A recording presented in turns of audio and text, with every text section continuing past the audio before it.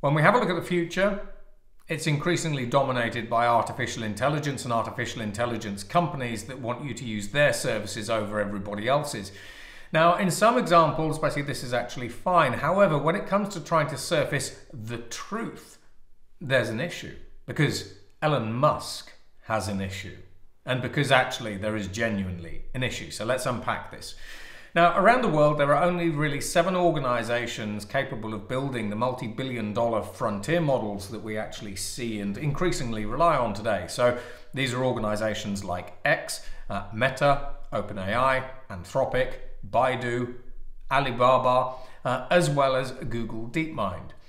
Now, when we have a look at OpenAI, there are over 200 million people using ChatGPT as their sort of primary artificial intelligence interface into the world.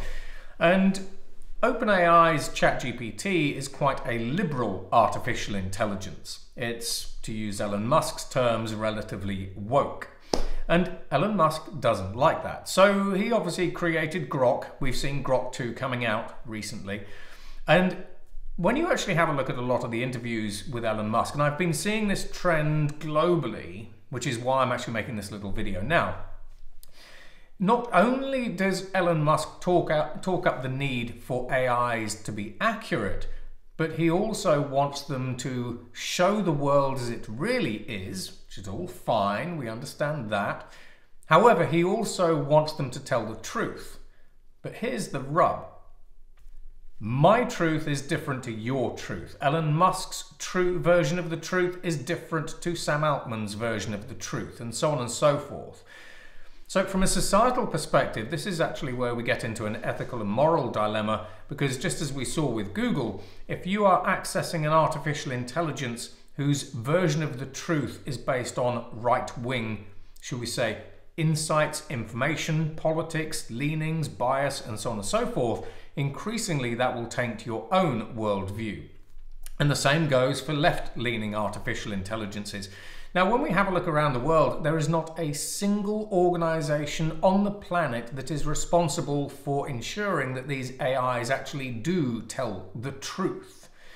So increasingly, we are all going to be led down different wormholes by artificial intelligences that change our worldview, which influence our behaviors and opinions, and change our outlooks on life.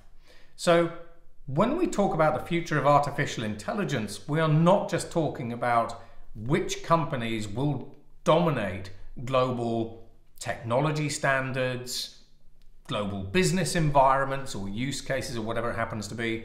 We are quite literally starting to talk about which artificial intelligences will change the way that all of us see not only each other and society as a whole, but the entire world.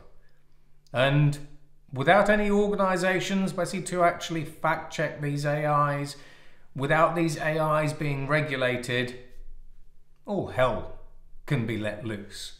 So let me know what you think about this particular little video.